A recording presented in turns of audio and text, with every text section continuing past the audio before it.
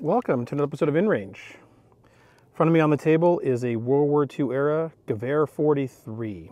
And I see a thing that goes on in the firearms community. What I mean by that are people that are interested in the topic. And it seems that the more rare or esoteric the gun is, the more magical attributes are associated with it.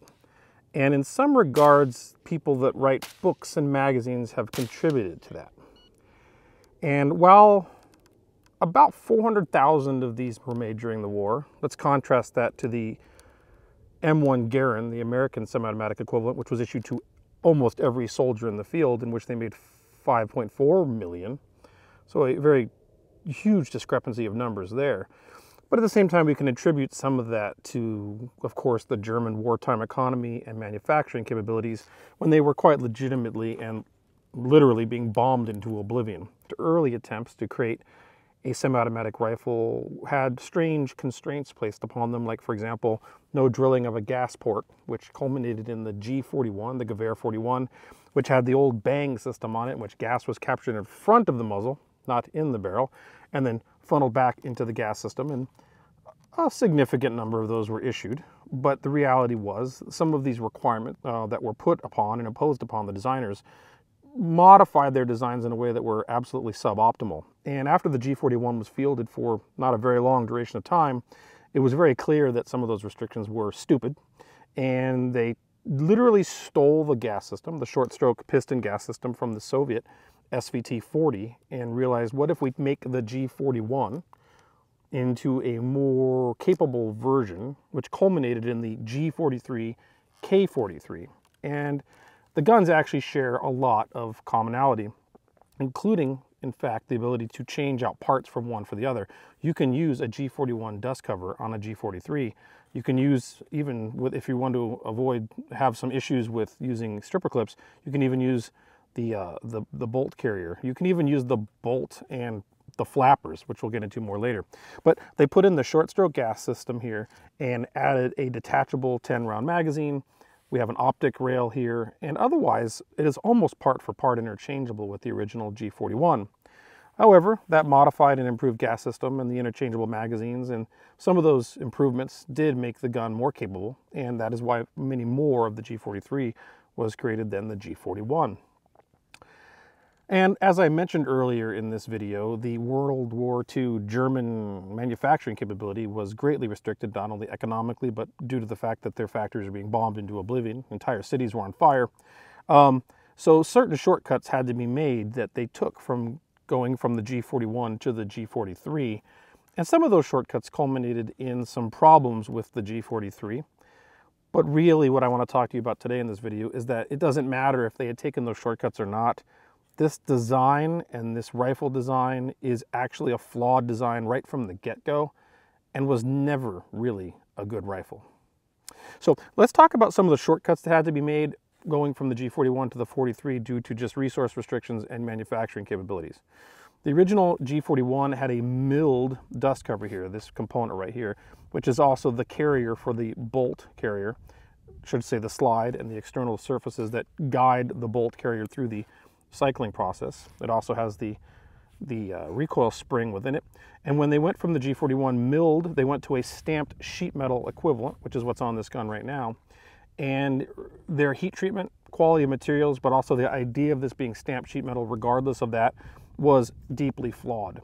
And almost every G43 you'll see now, partially because of the gas system, another component that's to be discussed, has cracks in the rear of it.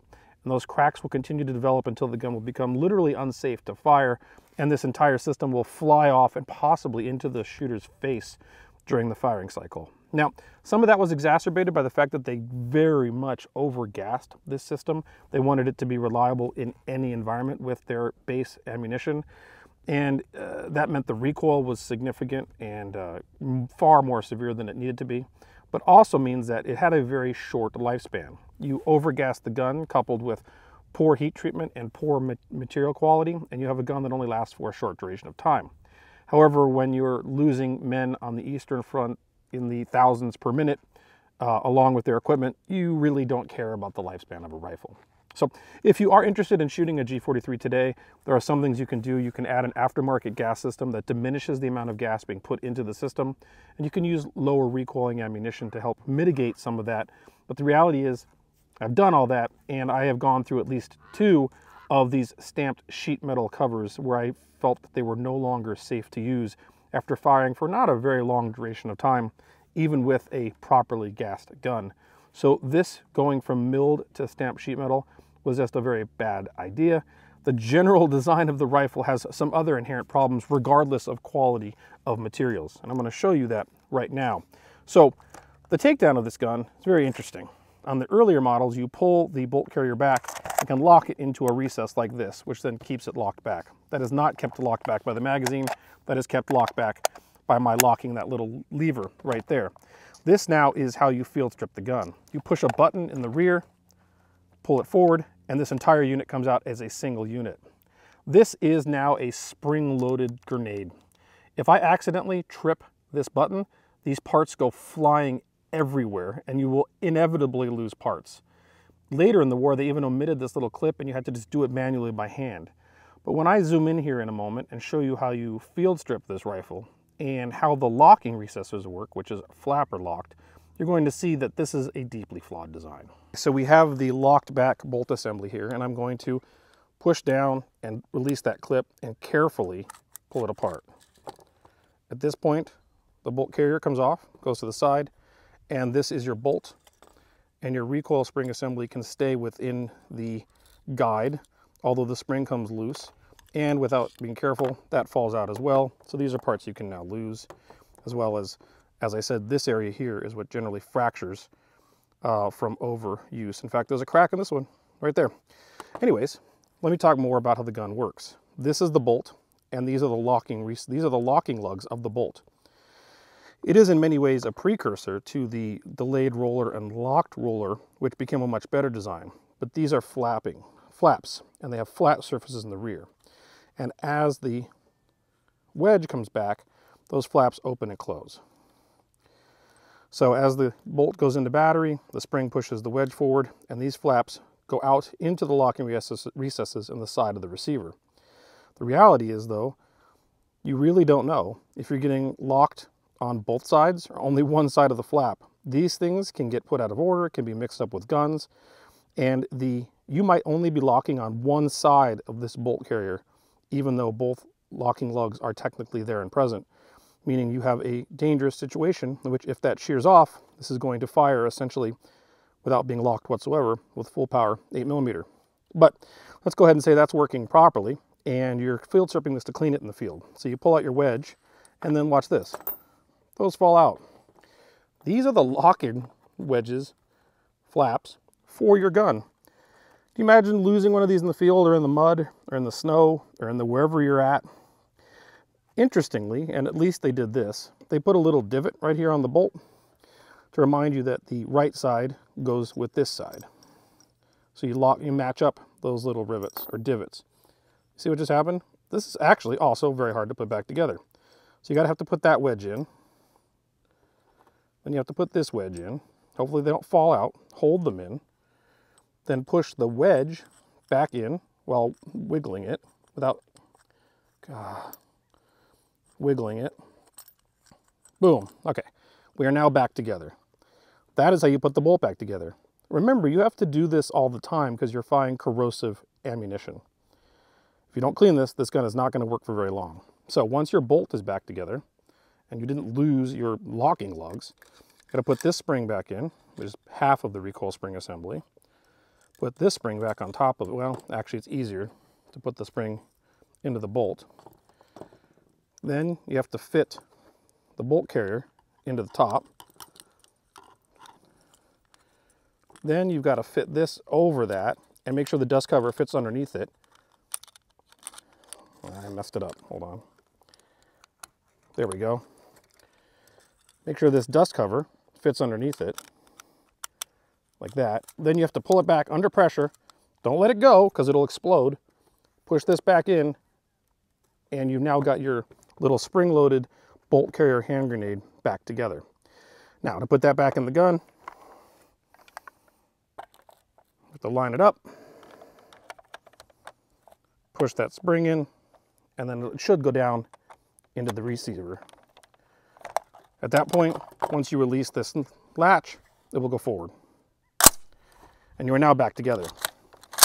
However, keep in mind, all that's keeping this together and held together are some little lugs right here and here. And as this fractures and it recoils too severely, this can fly off into your face. One of the first indications of that being close to happening, is when your safety, which is this, literally just flies out while you're shooting. This is held in only with a C-clip, and as the gun's recoiling very hard, your safety can actually go plink and just fall out. Okay, one thing that was cool, at least to some degree, was the 10-round magazine. Detachable, interchangeable magazines. Any G43 magazine will go into any other G43 and work. That's nice. That's not the case with the SVT-40 from Soviet Russia. And when they first issued these guns, they issued one with the gun and 2 in a pouch.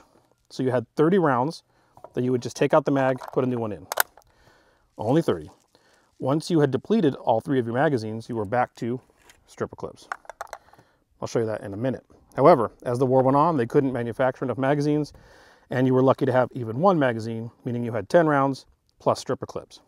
At any rate, once you're down to your last magazine and it locks back, you then have to guide this into these little divots and do the old stripper clip thing.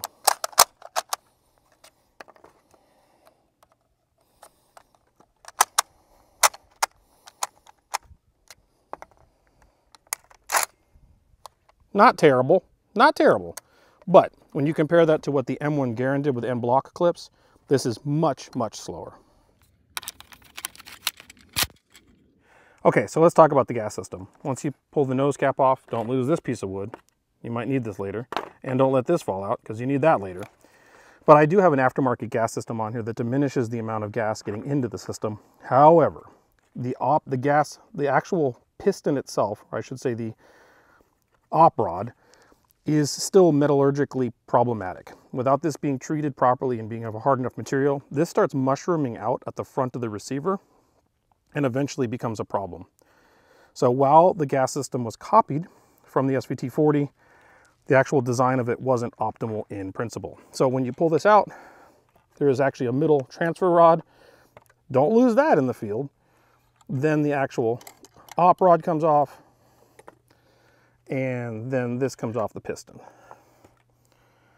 All right, so 3 more parts that you could easily lose while you need to field strip and field clean this in probably not very optimal environments.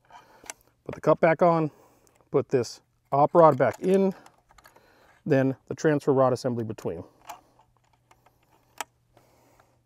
At that point, you can put your wooden handguard back on. Hopefully you haven't lost your spring clip.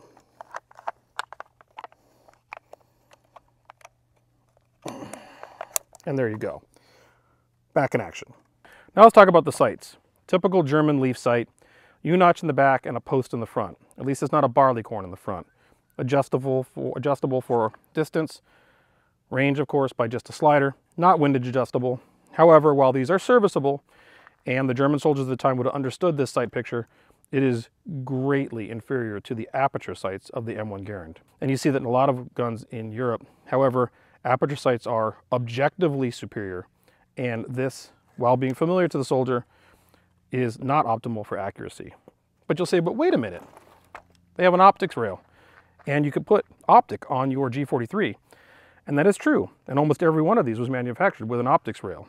However, very few of them were issued with it. Out of 400,000 plus of these rifles, somewhere around 50,000 might have been mounted with optics, and the ZF4 optic, it was not easy to acquire for anyone in the field. And the ZF4 optic leaves some things on the table as well, but that's a video for another day. So the iron sights are sufficient. Almost everyone that had a G43 landed up using those iron sights, and the optics rail was nothing more than a cool thing hanging on the side of the gun. Last but not least, the best evidence is this not being a good design was that it was not made or manufactured by any other country after the war.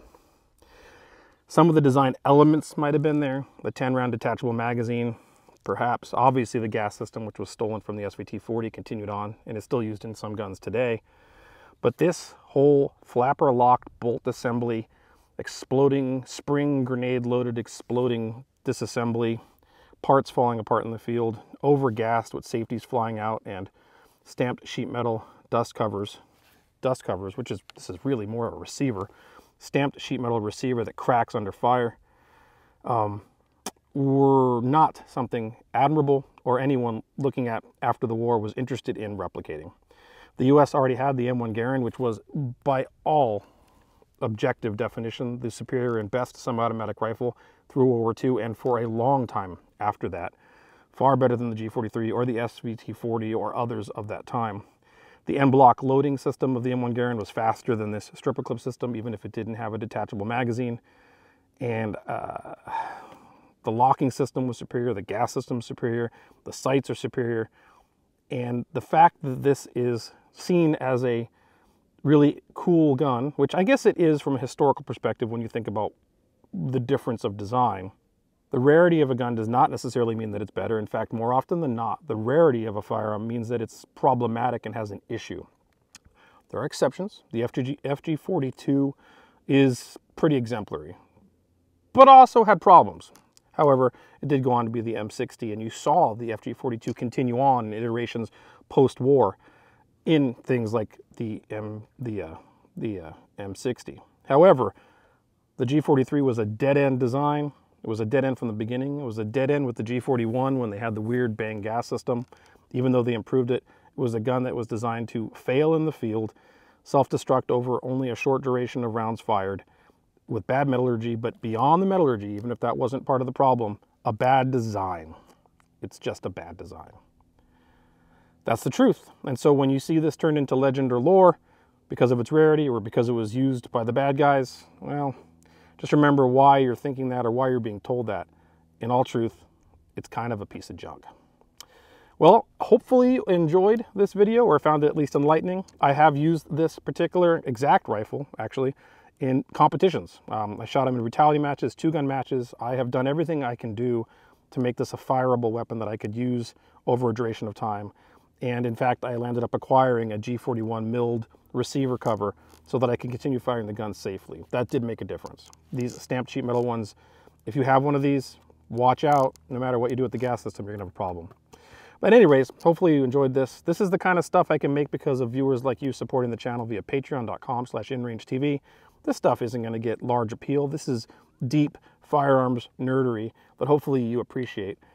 It's also to a large degree stabbing a sacred cow, because rare relics like this that have now command value on the market as collectibles, being told that in use they're kind of not very good isn't something everyone wants to hear. But personally, I think that makes it actually more interesting.